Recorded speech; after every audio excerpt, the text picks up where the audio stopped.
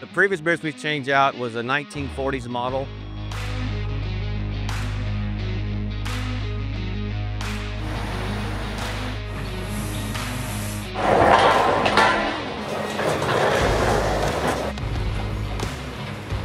The coordination of this change out is a collaboration of track, structures, and signal, making sure everybody understood what their job was and what their opportunities were to make this one event happen.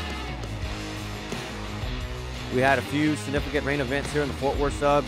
Quite a bit of rainfall, which we lost a week here and a week there due to the amount of flooding underneath the bridge. I'm very proud of my group, along with track and signal, coming together to complete this job successfully and without any injuries.